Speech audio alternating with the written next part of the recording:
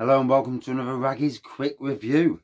And funnily enough, this didn't hit me on the real review, and it bloody hit me like a swine on this. Just goes to show you, doesn't it?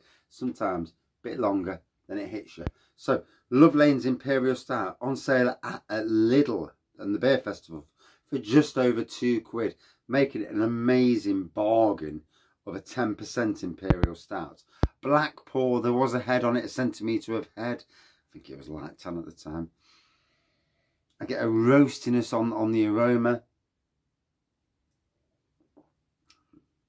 A chocolate caramel roastiness on the taste. For me, it's a very, very good entry-level Imperial Stout. A good 4.1 out of 5. And well played on these and Lidl.